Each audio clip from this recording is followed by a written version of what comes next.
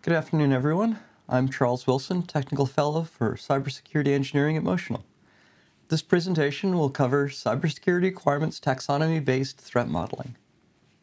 The bulk of the information that I present is complete, documented, and has a bow on it. This talk is different. The material I'm going to present will cover emerging technology that we're still working on. It's important enough that we're sharing it as it covers a conceptual framework applied in a way that hasn't been done before. The talk is divided roughly into two parts. The first will cover what a cybersecurity requirements taxonomy is, and the second, how it can be used as the basis for threat modeling. Before that, let's take a moment and establish some terms. The AVCDL uses terminology consistent with this threat modeling glossary diagram created by Stephen and Miguez. You'll note that it has two distinct halves, which are separated by the attack element. On the left, we have the structural form. On the right, we have the implication area. When considering threat modeling, what we deal with is fundamentally in the upper left region. We have the threat traversing a boundary, interacting with an attack surface. That's what I'm focusing on today. If we were to continue downward, we'd see that the attack surface may possess vulnerabilities which are defects, and that's fine. But let's stay focused on the threats traversing boundaries. With the terminology out of the way, we'll dive right into the Cybersecurity Requirements Taxonomy, or CRT. The first dimension of the taxonomy covers the assets we're going to be dealing with. All the assets we care about fall into a set of classes. These classes can be assigned to one of three states. The first state is that of data at rest. In the context of data at rest, we have executables, which is any binary data that can be run in the system. It doesn't matter if it's software or firmware. Then we have configuration data. This is the data used to establish the personality of the system. This metadata tempers how the system behaves. Next, we have the two types of data stores. The first are databases, which is structured data, typically managed by specialized engines. And the second is unstructured data. This is everything that's not a database. There are two very specific types of data that we're going to call out regardless of how they're embodied. One is credentials. This is the data used to establish and manage identity of any entity within the system. And the other is logs. This is data used to record system events. Logs obviously decompose into an assortment of different types, and we tend to care about security logs because we're security focused, but other types of logs may also be considered here. In the category of data in motion, we care about PII and packets. We care specifically about PII because we want to ensure that we don't leak that information. As for packets, they're what we use to move the data around the system. And finally, we have data in use, for those of you watching side channel attacks. This is broadly speaking memory. This could be registers, it could be stack, it could be RAM, it's memory. It's the data actively being manipulated within an executing system. The second dimension of the taxonomy is that of cybersecurity properties. We've been talking about cybersecurity properties for a really, really long time. When asked what these are, everyone says the CIA. If you press for details, you'll probably hear mention of Salzer and Schroeder's work from 1975. This is in no way the first discussion of cybersecurity properties. We can trace things back at least to 1964 in a paper entitled On Distributed Communication, Security, Secrecy, and Tamper-Free Considerations. And just because we have the Salzer and Schroeder paper doesn't mean that the discussion ended there. In fact, the CIA isn't even mentioned in the 1983 Department of Defense Trusted Computer Systems Evaluation Criteria, aka the Orange Book. Throughout the early 2000s, we've had an ongoing discussion of how the CIA is necessary but not sufficient. In fact, we can look at the end of the 2010s and see that we're still debating these. In 2001, NIST SP 800-33 introduced an underlying technical model for information technology security. From 833, we can identify 7 cybersecurity properties which are called out in the GRVA material that went into making UN R155. That material referred to them collectively as the extended CIA. These are confidentiality, integrity, availability, non-repudiation, authenticity, accountability, and authorization. Together, I would argue that these are orthogonal. I don't know how many times I've seen people jumping through hoops of fire to try to make everything fit into the CIA alone. It just doesn't work. This is the resource access model that I've put together to provide a place to hang this discussion. At the center of the diagram, going from top to bottom, we have a requester making a request to a resource owner. The resource owner performs an operation on the resource and then returns information to the requester. Additionally, the transaction may be subject to logging. Flanking this transaction on either side, we can see a schematic of the data flows. A request comes in, has a source, destination, there's a payload, there's a check that may be present. That payload is a command with optional data. The command will either perform a write operation, in which case there's a data value coming in, or a read operation. This comes back as a write status or read data that goes into a payload, which forms a response. This is the working model for resource access. Now let's consider how cybersecurity properties might be applied to this diagram. If we applied only the CIA, we would cover the elements as shown here. The confidentiality, integrity, and availability are shown on the elements where controls would be placed. Note the number of places where we'd normally want to put controls, but that we're not covering. When we include the other properties, non-repudiation, authenticity, authorization, and accountability, we see that the previously unaddressed control points are now covered. If we bring asset and property together, we get a visualization like this. Now, work similar to this has been proposed in the past, but we're not quite done yet. So what's left? To answer that, we need to know what a threat model is and how we decompose the system. Let's start by addressing what a threat model is. A threat model can be considered a representation of a system's data flows, data stores, and interactors. Alternately, as a collection of system views. And finally, as an engineering design document. This may be the most important function it serves.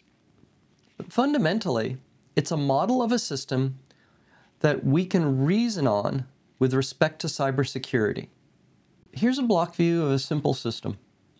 You'll note that this is not an automotive system, but it is a system that anyone can relate to. I would argue that it manifests all the behaviors that we care to model. On the right, you have an interactor, an administrator who is interacting with the system via two modalities. The first is a web browser, and the second is a terminal. On the left, the system of interest, we have a web server and a console interface that the administrator is interacting with. Both are communicating with the core service. That core service and terminal interface have configuration data and application data. We have multiple processes. We have read-only and read-write data stores.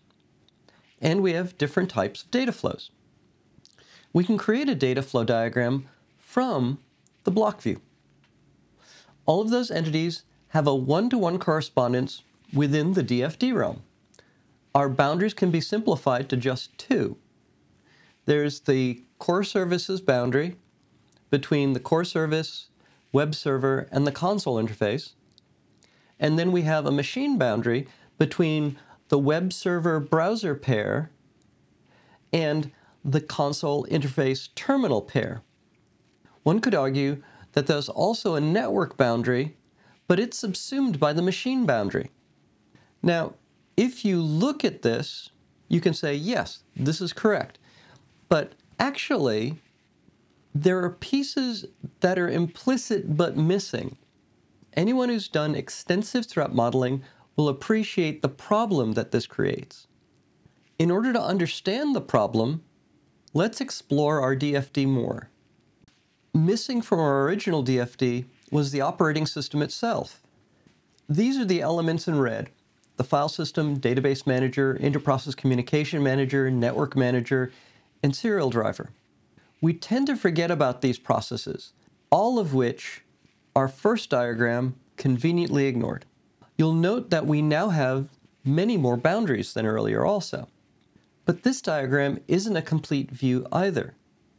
The database manager has to work through the file system. The network manager has to talk to a network driver. We also have additional boundaries. The point is that as we create our models, if we don't take these elements into consideration, we're going to miss things. By the same token, if we only look at issues that exist at the highest resolution, we're going to miss issues in the end-to-end traffic. This is where the taxonomy's third dimension of layers comes into play.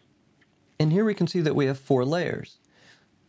We have the physical layer, which is the actual hardware interface. The network layer, which includes all the system-mediated transports. The protocol layer contains custom data transports.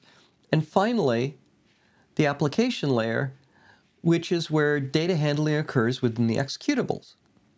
Now, from top to bottom, you go from no control to complete control. With network protocols, you don't get to decide what types of cybersecurity controls are in place. They're predefined, and you simply work with them.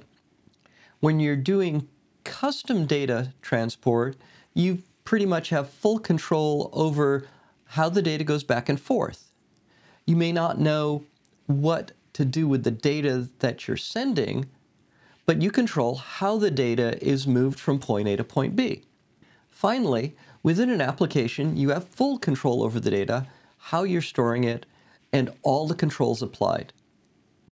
So when we put these 3 dimensions together, we end up with the full taxonomy space. So now let's see how the taxonomy informs the cybersecurity requirements.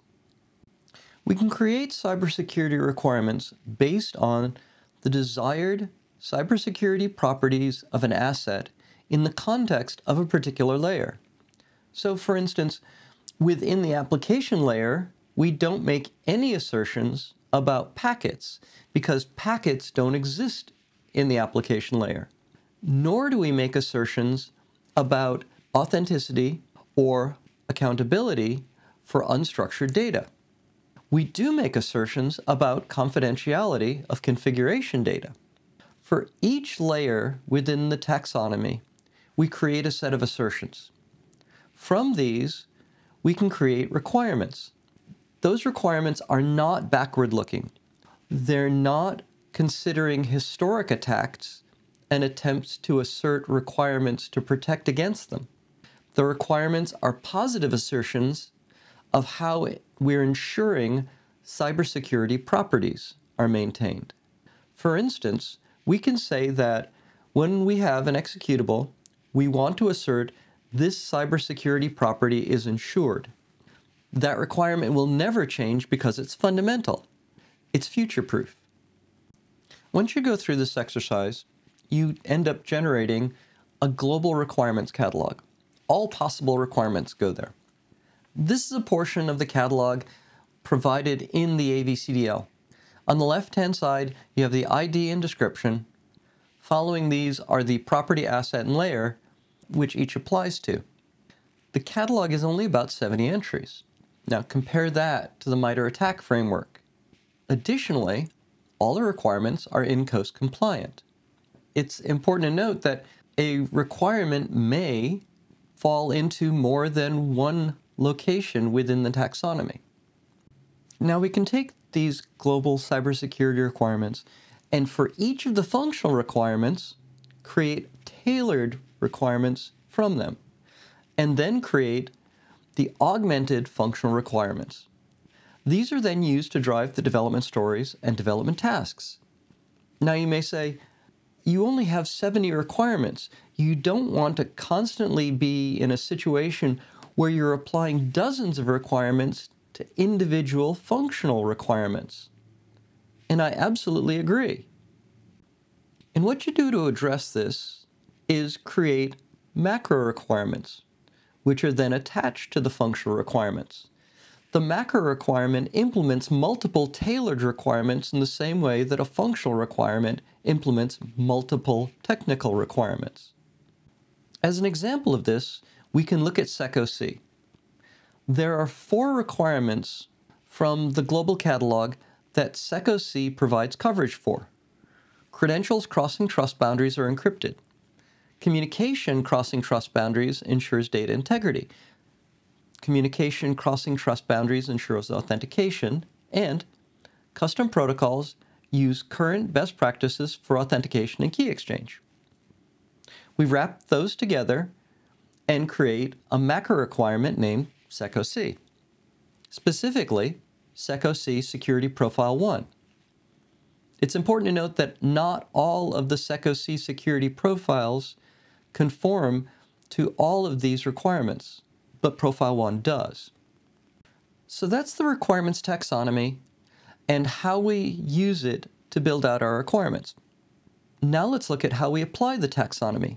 We're going to use the Microsoft Threat Modeling tool as a basis because it's both freely available and highly configurable.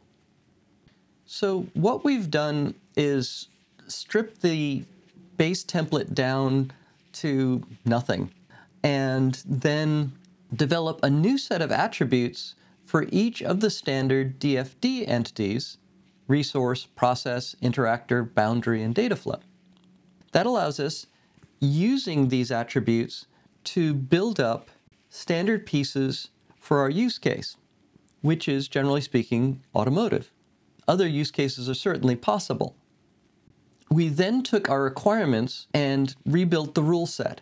Within the context of the Microsoft Threat Modeling tool, rules are applied when a data flow crosses a trust boundary. Rules can reason on the trust boundary, the data flow, the source, and the destination information. It's important to realize that not every requirement in the global catalog can be applied to threat modeling. In fact, only about a quarter of the global requirements lend themselves to treatment of this kind. It's important to recognize the limitations of threat modeling tools. They're not magic boxes. The important thing is that what we get out of this customized threat modeling tool is the ability to have a one-to-one correspondence between a rule and its mitigation. Typically, when you're using something like the Microsoft Threat Modeling tool, you're going to get generic mitigation recommendations that say you are subject to some kind of attack. That's nice, but how does that help the developer make informed decisions as to what to fix? Since we use our requirements as the basis for the rules, any violation of the rule points back to a single requirement. So you don't get false positives. The only way that you would conceivably get a false positive is if you don't put all the data in that you need. The results you get are both very clear and very definitive. Because our categories use the cybersecurity properties as the classification instead of using STRIDE, it's also much clearer as to what our concerns are. The question becomes, is this useful? The last thing we need is something that doesn't give us actionable information. And for individual tests that we've run, we see that when compared with using the baseline from the Microsoft Threat Modeling tool, and then using the Cybersecurity Requirements, CRT, as a basis, the latter gives us much higher quality output. Now you might say, well, you're applying a much smaller set of rules, so you're not covering all the cases. The thing to remember is that threat modeling does not address everything. Threat modeling is not performing attack surface analysis. Threat modeling can't reason on the metadata, i.e. the configuration that's used. For instance, if you're using encryption, it can't tell you that you're using the correct cipher suite. You may be using a null cipher suite, in which case encryption is completely pointless. That's something caught elsewhere. Finally, let's look at STRIDE versus the CRT. The focus of STRIDE is an attack-based one. The focus of the CRT is property-based. STRIDE values are not unique, they're not unambiguous, they're not complete, they're not grounded. There is no fundamental underpinning for STRIDE. It's an arbitrary collection of problem types. As anyone who's done threat modeling uses STRIDE knows, it does not scale well. And it's only actionable some of the time. Even with its smaller rule set, the CRT provides results which are always unique, they're always unambiguous because all the requirements are INCOS compliant. It's complete in that it covers all of the elements. It's well-grounded. We have documentation providing a basis for all of our choices. It's scalable. Its behavior is well-defined. And it's always actionable because all of the violations of the rules point to an actionable requirement that can be attached to a functional requirement. Where to go from here?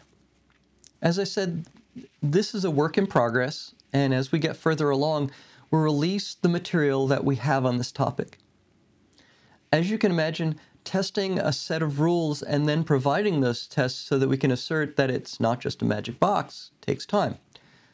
We want people to have a well-founded understanding of their threat modeling system and have assurance that the tests which verify the rules are correct. That's the goal. The video for this talk will be up on our YouTube channel alongside other material related to the topic, such as Cybersecurity Requirements Taxonomy and Cybersecurity Requirements. Up on GitHub, you can find all the source and distribution versions of the AVCDL materials, including the source used to build this talk. And here are some references that were used in the context of this presentation for those of you interested in more detailed information on them.